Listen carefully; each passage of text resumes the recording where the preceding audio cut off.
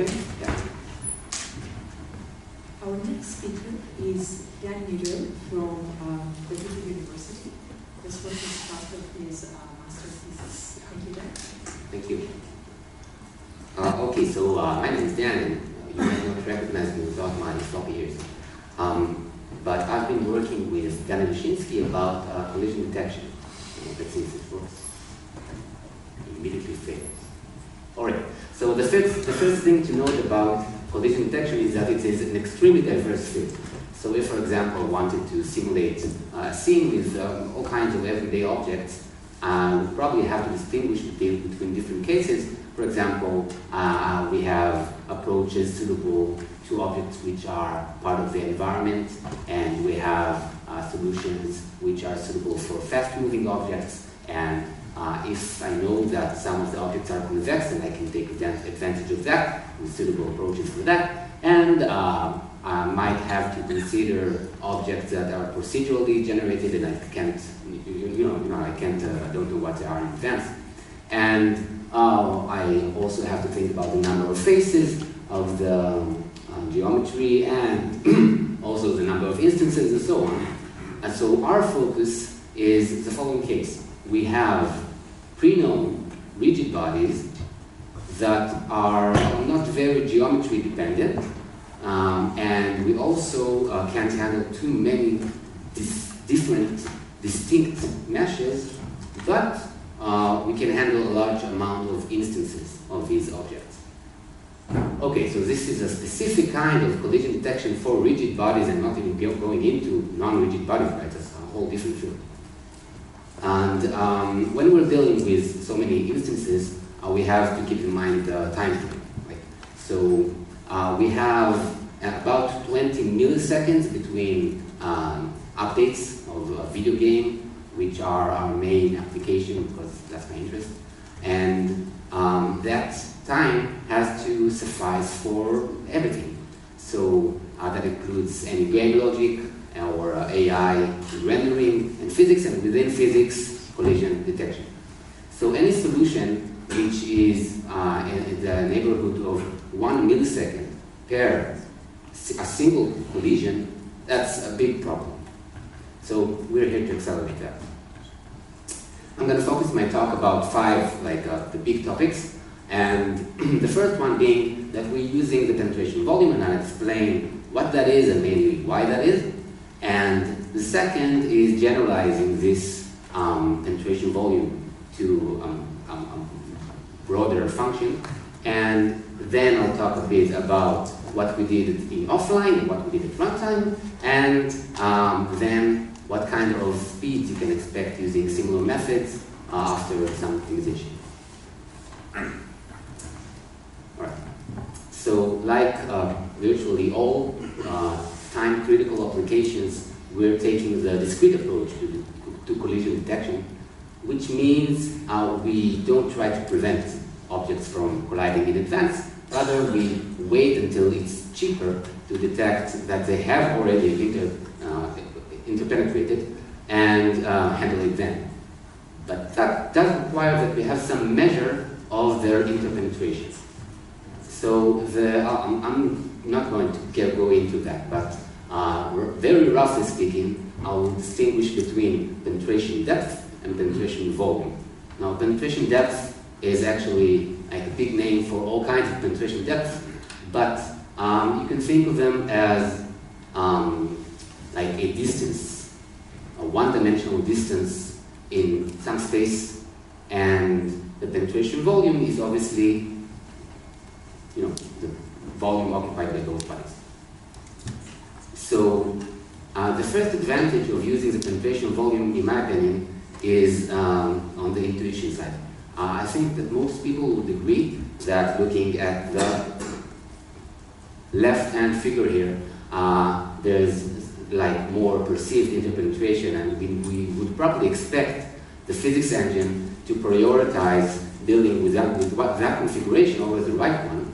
But on the other hand, penetration depth, which deals with the depth of penetration, would yield the same result for both, because they do penetrate to the same depth.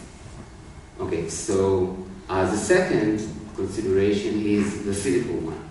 So we all know that a body that floats in a liquid is repulsed by the liquid at a force determined by the volume within the water, so that's basically the penetration volume. And we might also want to speak about rigid bodies, which are known to not really be rigid, because this golf ball, which is an actual golf ball, actually has to change its volume in order for forces to be applied.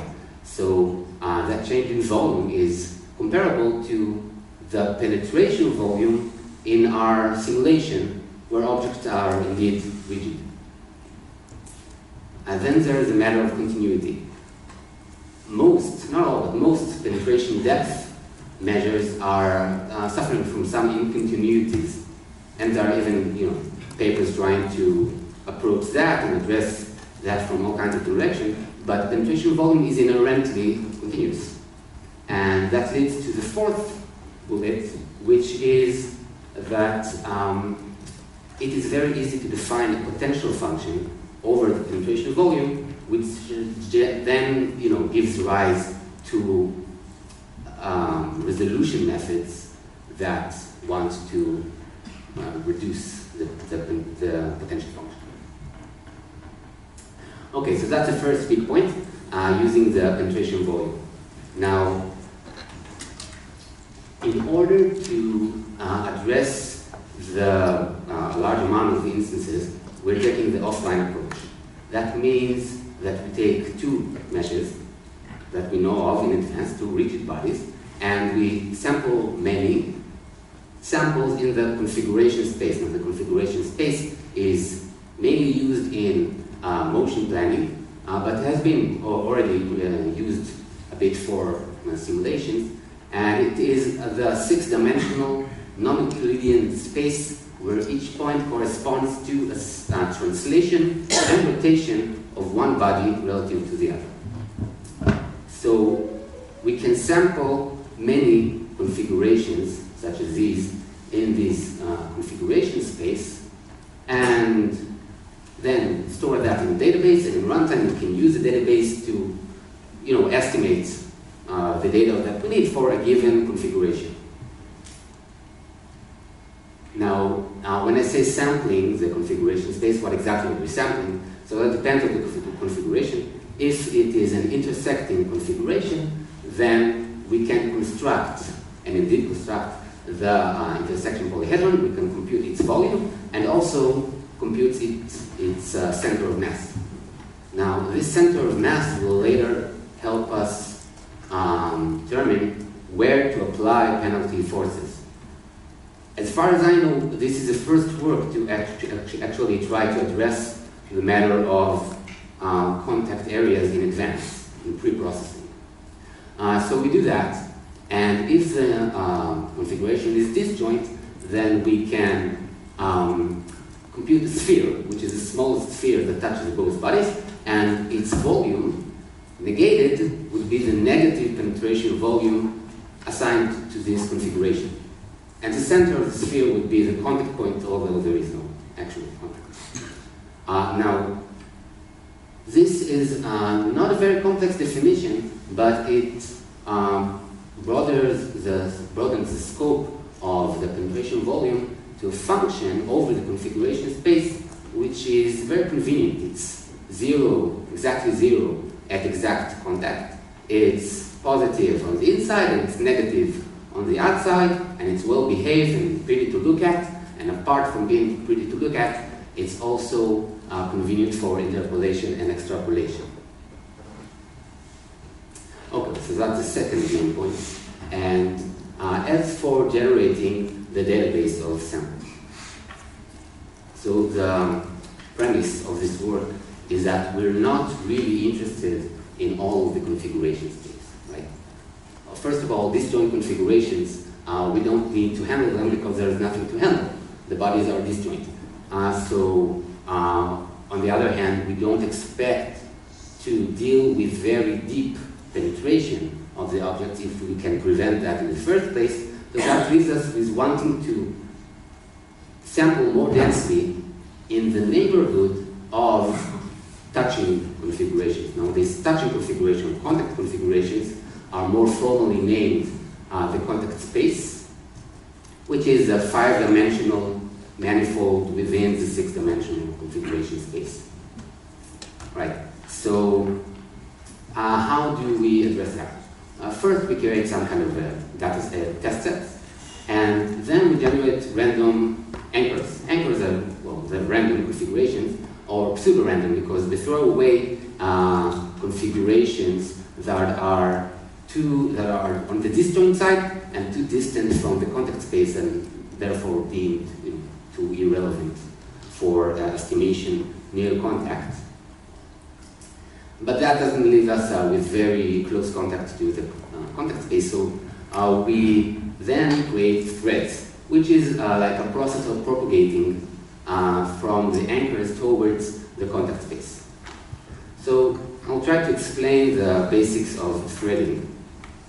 Here we have a single anchor, and for simplification, you'll forgive me for presenting only one translation axis and one rotation axis, instead of 3 and 3, right?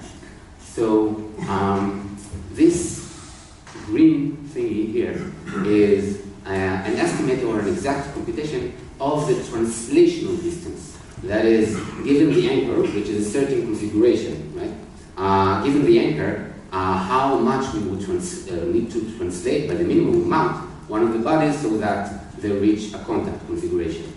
And if you do that, if we have that, and we do have that, and we can also estimate a gradient in the 6-dimensional space of the penetration, generalized penetration volume function, then that would direct us towards the contact space. And if we could go in that direction the same green amount, then hopefully we'd reach the other side of the contact space. That's because surely the distance in the full 6-dimensional space to the contact space is not bigger than the translational distance. We might also want to trim down the angle a bit if we went too far on the angle side. Now, this did require that we have some kind of operation of resizing the gradient to a certain size, right? And this is non-Euclidean space, so we're facing all kinds of these small problems that require filling the mathematical holes, but you get the idea. All right, so we reach some configuration. Hopefully it's on the other side, doesn't have to be on the other side, just right now. And that's the next configuration in the thread, and the thread continues, and for each such sample, apart from sampling it exactly and storing it in a database, which is the main point, we also estimate it, and once the estimation is accurate enough, the thread is considered converged. So that's just a single thread, and then we can do that concurrently for multiple threads, and if we extinguish all of the anchors and we create new anchors, and the process continues until such time that that some 7 measures of precision have converged continuously over the test set. All right. So that's the creation of database, and that's the third main point. And as for some results for that, so here we see 23 randomly selected threads, each depicted by a line, and you can see on the left that they each begin with some random penetration volume, and within 1 or 2 iterations, it reaches a much low penetration volume, meaning closer to contact, and if we'll zoom in, we'll see that they even indeed zigzag across 2 sides of the contact space, which is good for estimating near the contact space. They also converge in about 10 iterations. Okay, they are not that big. Here I'm showing all the contact points of a certain database of bunny versus bunny, and in green are the contact points of configurations which are near contact. So this method allows us to reach a reasonably good coverage of the surface of the bunny, and indeed 62% of the samples were considered here near contact. All right. So as for runtime. At runtime we have a given configuration, and we want to estimate 3 measures. The first is a penetration volume that would help us determine the magnitude of a penalty force. The second is the contact point, and that would allow us to determine where to apply the forces. And the third is determining the direction of the penalty force. And the penetration volume translation gradient would help us with that. I'm not going within the slides into the subject of the simulation layer, which is a complete other layer on top of this one, but these ones we do want for that. You will note that everything I'm about to describe is CPU based, and that has two advantages. The first is that it's not GPU based. So we are free to use the GPU for other applications, and that's good because the GPU is more commonly the bottleneck in video games. The second is that we can parallelize our approach, which is we can parallelize the 4 cores or the amount of cores that you have, and we do parallelize it, and that's that. So what I'm showing you here is like on a single core, we have a new configuration on the left here that we want to estimate properties for, and we have 2 of 10 nearest neighbors that we found from the database, or approximate nearest neighbors, for which we know the penetration volume, right?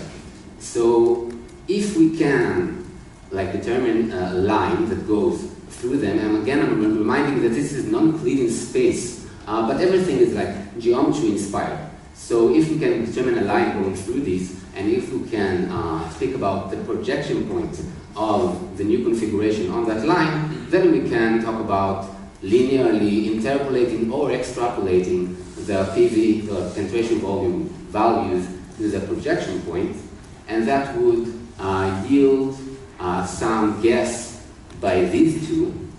And if we do that for every pair of neighbors from the 10 that we have, which is 10 choose 2, 45 pairs, we have 45 guesses, and we have a weighted average of them, and that's a total guess. And pretty much the same goes for the contact point, since we stored that as well for each sample. We did the same process only for a 3D vector. And here I took a real-world example of a configuration on the left and searched for the nearest neighbors in a pre-built database, which are shown in blue. The green dots are the estimation, that is to say each green dot is determined by 2 blue dots, and the weighted average of the green dots is a pink dot, while the red one is the exact contact point. So this is approximately how it is. All right, I'm not going to talk about the gradient estimation. It has a different method, but it is basically also geometry inspired. It requires the definition of some operators. And I will say that the main point is that it doesn't require any more data than we already got. So getting the 10 nearest neighbors has already cost us a few precious microseconds. So we're not paying any more for that, and we're using the same neighbors to estimate the gradient, so we get it basically for free.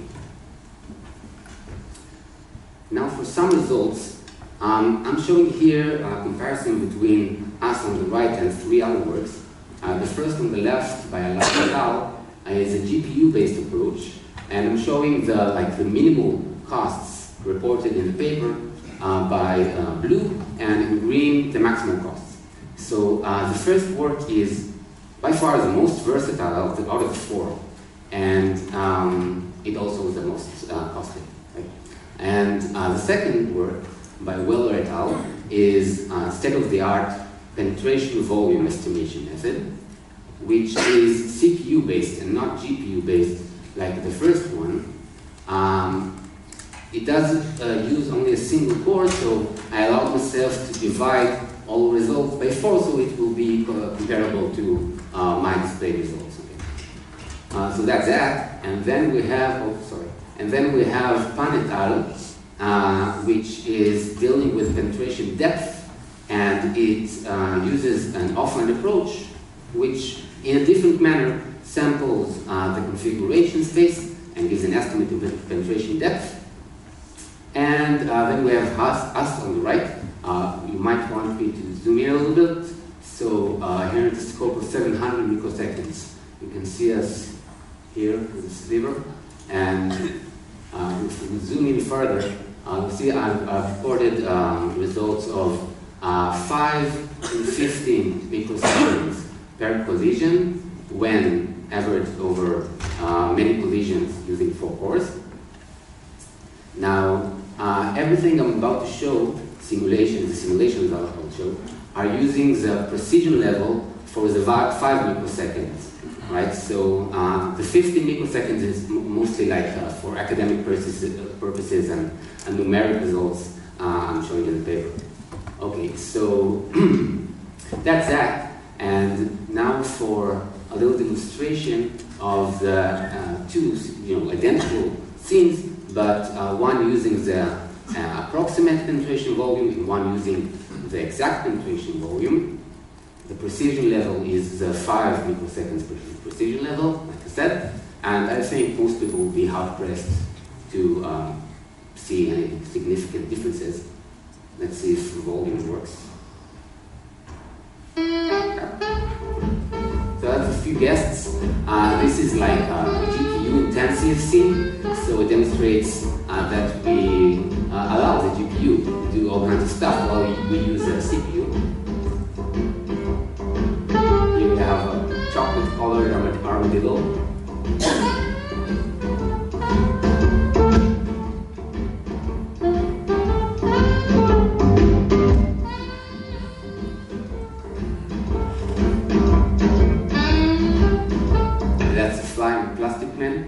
It's not very successful flying.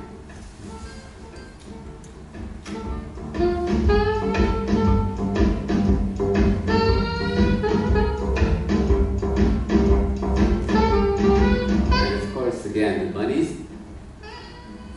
Now, in the next scene, we're gonna have the dragons, and on the upper left corner, you'll notice the collisions reach a rate of a bit more than 200 collisions per millisecond.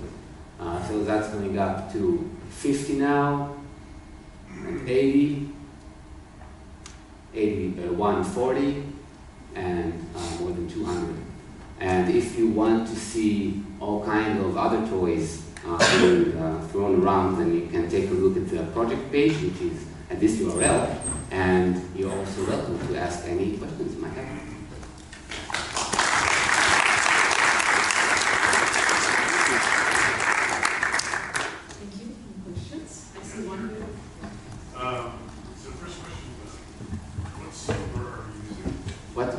What am I using? Software for the rigid bodies. Software?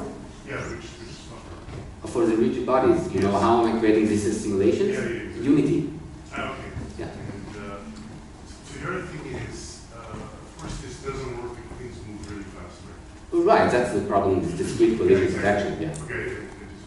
Yeah, sure. Like I said in the first place, we have to address different situations very differently, and we have like whole families of algorithms to treat each case in the So you have condition on your time set.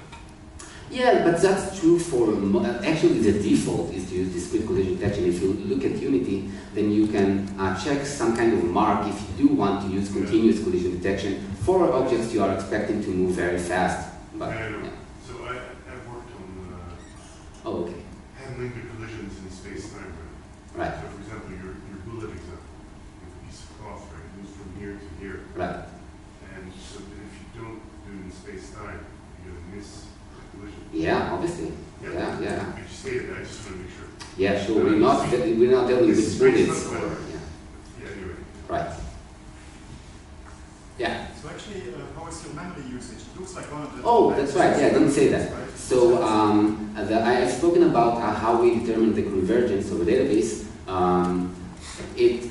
We checked that for a few dozen databases, and they all consistently converge at about 300 to 600,000 samples, which translates to 20, 25, 30, 35 megabytes of RAM, which is not too bad. There are, in the paper, suggested ways of drastically improving that, but we just didn't see enough need because it's not too bad. Yeah. How long does it take to create the database? Right, so that's another big point. Well, we're showing an approach, and the specific times for the pre-processing is really depending on the methods you use to construct the intersection polyhedron, which takes like 95% of the pre-processing. And we're using a library named Carve, and that takes about a few tens of milliseconds per polyhedron. So it took us between 45 minutes to an hour, a bit more than that, to construct a single database. But again, like future work directions, there is you can use libraries which are much more faster, although they are also approximate, and like SOFA, and I can provide more details of how to do this faster. Yeah. Curve is pretty good. Well, yeah. Curve is pretty good. Yeah, it's really good. Yeah. If I understand you correctly, you basically calculate kind of an estimate during runtime, an estimate of the penetration points. Yeah. Can you say something, maybe I just about the accuracy? Right. So.